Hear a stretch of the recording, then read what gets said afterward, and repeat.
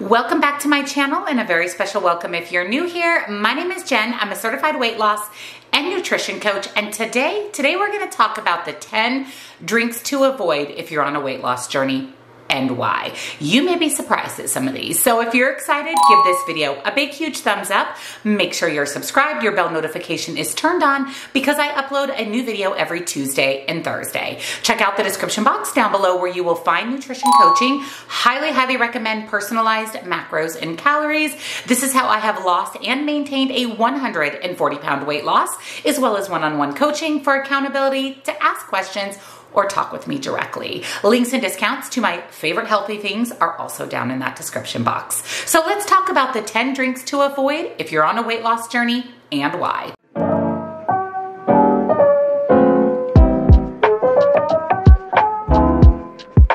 If you're trying to shed fat, especially belly fat and visceral fat, that unhealthy fat around your organs, there's some drinks out there that honestly should be avoided or consumed in very small dose, very small amounts in extreme moderation. These particular drinks are essentially empty calories and are drinks that are not only going to help you prevent you from losing weight, but may actually lead to weight gain. Let's jump right in to number 1, which is going to be blended coffee drinks. Now, if you are someone that makes your own blended coffee at home, that's a little bit different. I'm talking about blended coffee drinks that you buy at your local coffee shop. These are empty calories and are loaded with sugar. There are several blended coffee drinks at Starbucks alone that have over 50 to 100 grams of sugar, which is 2, 3, 4 times the amount you should be consuming in a day. And these are strictly empty calories. The only benefit of these is that little bit of caffeine that you get from the coffee. Black coffee is about 5 calories per serving, where a 16-ounce blended drink from your local Starbucks, Dunkin',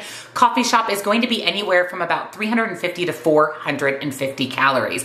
And like I said, empty calories. If you're a big blended coffee drinker, again, make it at home. Make a healthier version, know exactly what's going in there, and make sure that you're getting maybe even some protein. Add a scoop of protein powder, blend that up with your favorite coffee components. Number 2, soft drinks. This is another thing that's absolutely loaded with empty calories and sugar. High sugar content in soda actually raises your insulin levels and spikes your blood sugar. Plus, they contain high fructose corn syrup and caramel coloring, which is a carcinogen. The problem with sugary sodas is that they raise your blood sugar, thus prompting your body to pull water from its cells to dilute it. This makes you even thirstier, which can prompt you to drink more soda, and before you know it, you've consumed hundreds of calories that have no nutritional value and can quickly lead to weight gain. Now you might be thinking, well, I don't drink regular soda, I drink diet. Diet soda is just as bad for weight loss. It contains aspartame, which is an unhealthy sugar substitute, and again, caramel coloring with it, which is a carcinogen. Now you're avoiding all of the empty calories, but diet soda actually makes you crave sugar, which can again lead you to not being successful on your weight loss journey. Number 3 is fruit juice. Now this might be kind of surprising. You might be thinking, how is fruit juice bad? It can appear healthy,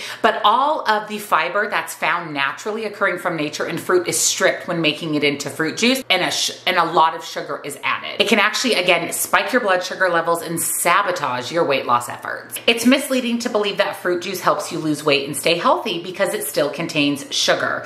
The fiber that's present in whole fruits that keeps you full and control your calorie intake is not present in fruit juice and can cause you to consume a large amount of sugar and calories in a short amount of time. This can make it harder to lose belly fat. So avoid juices altogether. Again, make it at home. Squeeze fresh oranges and make your fresh homemade orange juice.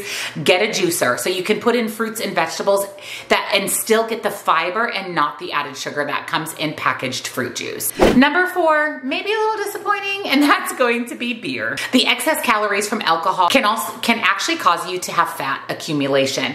Alcohol in general is empty calories. It immediately turns to sugar entering your body. It's a source of carbohydrates. And also alcohol lowers your inhibition. So we generally eat foods we normally don't eat when we're consuming alcohol, beer included. Beer contains wheat, which makes it high in calories. Alcohol in general alters the metabolism in a way that prompts the body to store its calories as fat in the midsection. That's where the term beer belly comes from. Alcohol is also inflammatory, and chronic inflammation is a primary driver of the accumulation of visceral fat. And again, visceral fat is that unhealthy fat around your organs, the fat that we don't want on our body. And that leads me into number 5, which is also going to be a little disappointing, and that's going to be cocktails in general. You'll see a theme here that alcohol is something you should really avoid during a weight loss journey. Cocktails are extremely calorie dense. And even if you're thinking, and I know that you're thinking, well, I just do a shot of alcohol and diet soda.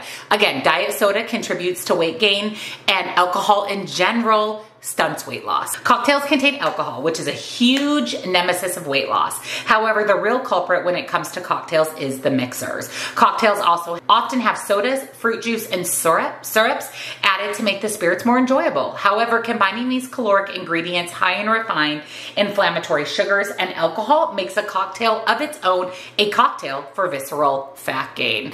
So again, if you're on a weight loss journey and you can avoid alcohol or consume it in extreme moderation, this is really going to help you not only lose weight overall, but help you prevent the accumulation of that unhealthy, heart damaging visceral fat. Number 6 may be a bit of a surprise as well, and this is going to be smoothies. Now again, we're not talking about smoothies you prepare at home. I prepare smoothies all the time, typically protein shakes, protein smoothies. We're talking smoothies you either buy at a smoothie shop, places like Starbucks, Jamba Juice, or even those pre-made packaged smoothies. These often contain way more calories and way more sugar than you would ever expect. Smoothies, while they can be full of healthy ingredients like fruit and leafy greens, can also be loaded with sugar and lack protein unless it's intentionally added. This can trigger your hunger sooner than you should and cause overeating later on, which can again cause fat gain to creep up on you. So smoothies, because the fiber is typically stripped from them as well, especially pre-made smoothies, smoothie shop smoothies, it's not going to keep you full for very long. And it kind of veers on the line of empty liquid calories. So again, avoid the smoothie shops and make it at home. Add a scoop of protein. That's really going to bump up the nutritional value. Number 7 is sports drinks, Powerade, Gatorade, and the like. Despite their association with athletic performance and bringing you all the electrolytes you burn during exercise, sports drinks are typically loaded with sugar. And even the sugar-free and zero sugar ones have a lot of artificial ingredients and sweeteners. Unless you regularly engage in very, very, very intense exercise, you don't need sports drinks. Sports drinks are formulated specifically to deliver athletes sugar and electrolytes quickly to fuel their intense exercise. However, many people mistakenly believe drinking them during their leisure time is harmless. Sports dietitians don't recommend that athletes have sports drinks unless they exercise for more than an hour because of the sugar content. Even though the fruity, hydrating flavors taste great, an average sports drink contains about 220 calories without any nutrients and plenty of added sugar. Even the zero sugar, sugar-frees should be avoided unless you are exercising intensely for an hour or more. Now, number 8 may not be as surprising as some of the other ones, and this is going to be milkshakes.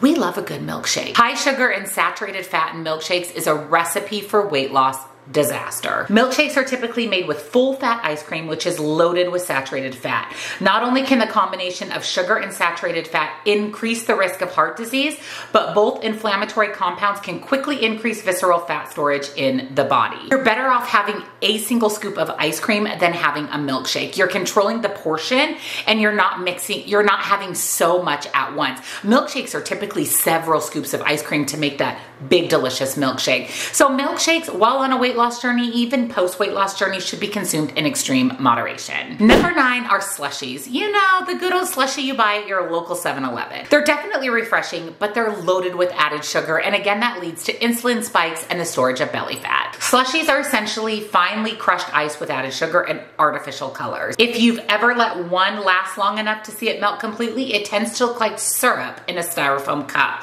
Avoid the excess calories and the brain freeze by passing on these drinks.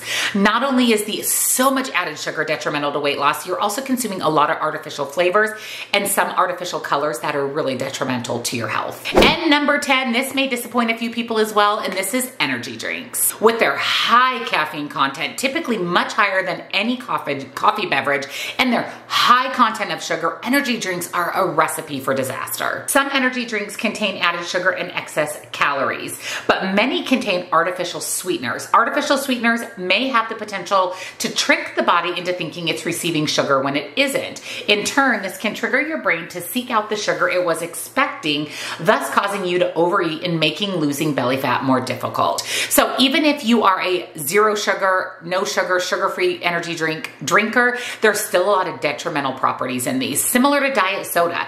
Diet energy drinks aren't any better than the full sugar ones, with the exception of there not being so so much added sugar and calories. Try to avoid energy drinks. They're not good for you, and they're loaded with so many things that cause a lot of health issues and health consequences, not to mention can lead to actual weight gain instead of weight loss. So those are the 10 drinks to avoid or have in very, very, very small quantities during and after a weight loss journey. Let me know down below, what are your thoughts on these 10 drinks, and do you consume any of these and this video's made you rethink that? Also, let us know if you have any other drinks that you try to avoid or consume in small amounts during your weight loss journey. And if you enjoyed the video and found it helpful, give it a big huge thumbs up, subscribe, turn your bell on so you never miss a future video.